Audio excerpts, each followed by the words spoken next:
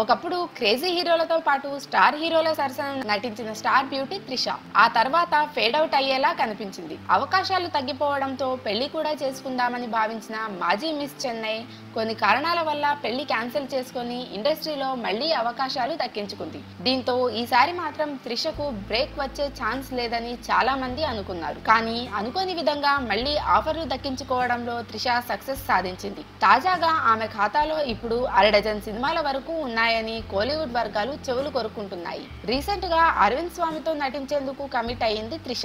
అయితే కెరీర్ మళ్లీ టర్న్ కావడం వెనుక ఆమె చేసిన ప్రత్యేక పూజల ఫలితం ఉందని తమిళ సినీ వర్గాలు చర్చించుకుంటున్నాయి. అయితే అవకాశాలు క్యూ కట్టడం వెనుక బ్యాంకాక్ లో ఆమె చేసిన పూజలే కారణమని చెన్నై మీడియా కథనాలు వేసింది. అత్యంత శక్తివంతమైన ఆ ఆలయాన్ని దర్శిస్తే ఎలాంటి కష్టాలైనా తొలగుతాయని త్రిషకు ఎవరో సలహా ఇచ్చారని వెంటనే ఆమె బ్యాంకాక్ వెళ్లి పూజలు చేయించిందని అంటున్నారు.